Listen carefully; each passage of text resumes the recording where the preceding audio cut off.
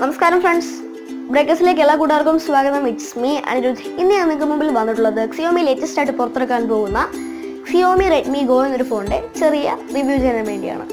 അപ്പോൾ നിങ്ങൾ വീഡിയോയിലോട്ട് കിടക്കുന്നതിന് മുമ്പ് തന്നെ എൻ്റെ ചാനൽ സബ്സ്ക്രൈബ് ചെയ്തിട്ടുണ്ടെങ്കിൽ സബ്സ്ക്രൈബ് ചെയ്തേക്കുക. തൊട്ടടുത്തുള്ള ബെല്ലൈക്കൺ നൈസ് ആയിട്ട് നടിച്ചു പിടിച്ചിട്ടുണ്ടെങ്കിൽ ഞാൻ അപ്ലോഡ് ചെയ്യുന്ന വീഡിയോകൾ ഇന്ന് കയറാൻ സമയം മൊബൈലിൻ്റെ മുകളിൽ നോട്ടിഫിക്കേഷൻ ആയിട്ട് ലഭിക്കുന്നതായിരിക്കും.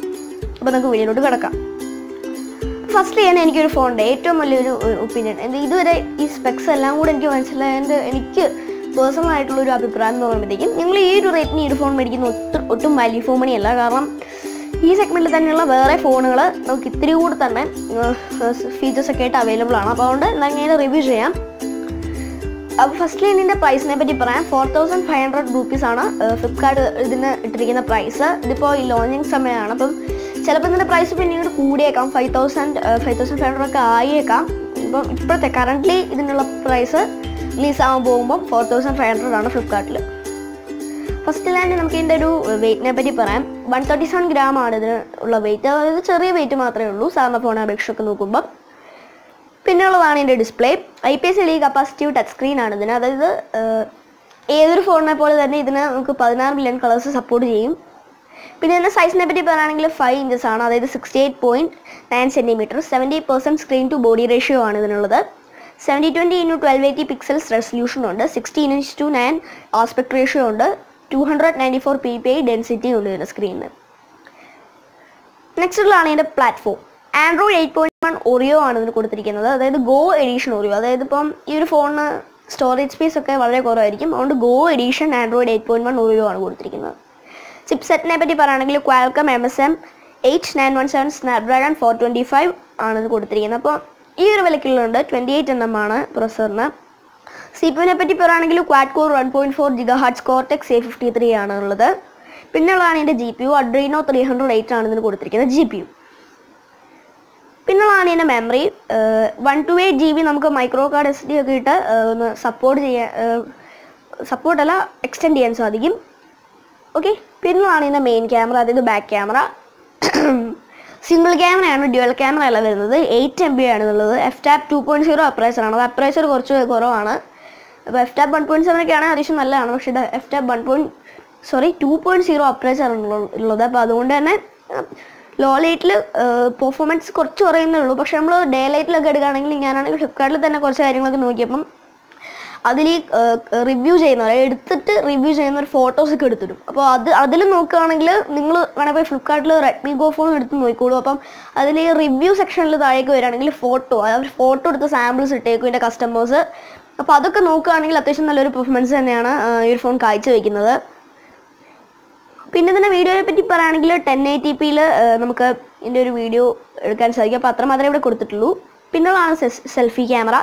5 MB സെൽഫി ക്യാമറയാണ് ഈ ഒരു ഫോണുള്ളത്. നമ്മുടെ MI A1 ഒക്കെ ഇറങ്ങിയപ്പം 5 MB തന്നെ ആയിരുന്നു. പക്ഷെ ഇപ്പോൾ 4400-നും 5 MB ഒക്കെ തന്നെയാണ് അവർ പ്രൊവൈഡ് ചെയ്യുന്നത്. F-Tap 2.2 അപ്രൈസറാണ് അവർ ഈ ഒരു സെൽഫി ക്യാമറയ്ക്ക് കൊടുത്തിരിക്കുന്നത്. അതുപോലെ തന്നെ ഇവിടെ വീഡിയോ റെക്കോർഡിങ്ങിനെ പറ്റി കൊടുത്തിട്ടില്ല. പിന്നുള്ളതാണ് ഇതിൻ്റെ ബാറ്ററിയെ പറ്റി പറയുകയാണെങ്കിൽ നോൺ റിമൂവബിൾ ലിഥിയം 3000 mAh ഒരു ബാറ്ററിയാണ്. അതായത് അത്യാവശ്യം കുഴപ്പമില്ലാത്തൊരു ബാറ്ററി ഉണ്ട്. 3000 എന്നൊക്കെ പറയുകയാണെങ്കിൽ ഈ വിലയ്ക്ക് കുറച്ച് നല്ലതാണ്. അപ്പോൾ ലാസ്റ്റ് ഒന്നുകൂടെ പറയുകയാണെങ്കിൽ നിങ്ങൾ ഈ ഒരു ഫോൺ എൻ്റെ പേഴ്സണൽ ഒപ്പീനിയനിൽ നിങ്ങൾ ഈ ബാക്കി ഇതായത് നിങ്ങൾ റാം നോക്കുകയാണെങ്കിൽ തന്നെ അതിന് ഏതാണ്ട് ഒരു 1 GB റാം മാത്രമേ ഉള്ളൂ. അതുകൊണ്ട് നിങ്ങളത് റാം വെച്ച് നോക്കുകയാണെങ്കിൽ നിങ്ങൾ ഈ ഫോൺ എടുക്കണം എന്ന് ഒരിക്കലും ഞാൻ പറയില്ല. ഒരു 500 രൂപയുടെ കറണ്ട് ഇപ്പോൾ നമ്മൾ കൂട്ടി കൊടുത്തിട്ടുണ്ടെങ്കിൽ അസ്യൂസിൻ്റെ ലൈറ്റ് എലോൺ എന്ന് പറഞ്ഞിട്ടൊരു ഫോൺ നമുക്ക് കിട്ടും. അത് നല്ലൊരു ഫോൺ തന്നെയാണ്. കാരണം അതിന് പ്രൊസസ്സർ ഏതാണ്ട് ഇതുപോലൊക്കെ തന്നെയാണ്. ഇപ്പോൾ 425 450 റേഞ്ചാണ് അതിൻ്റെ പ്രൊസസ്സർ ഉള്ളത്. കൂടാതെ അതിന് 2 GB റാം 60 GB ഇൻറ്റേർണൽ ഉണ്ട്. അത്യാവശ്യം നല്ല ക്യാമറയാണ് ഇതിനും പോലൊക്കെ തന്നെ. ഡിസ്പ്ലേയും ഏതാണ്ട് ഇതുപോലൊക്കെ തന്നെയാണ്. അപ്പം എല്ലാം കൂടെ നോക്കുമ്പോൾ റാം വൈസ് മറ്റെല്ലാ കാര്യവും കൂടെ നോക്കുമ്പോൾ ഞാൻ നിങ്ങൾക്ക് പേഴ്സണലി റെക്കമെൻഡ് ചെയ്യുന്ന അസ്യൂസിൻ്റെ ലൈറ്റ് L1 ആണ്.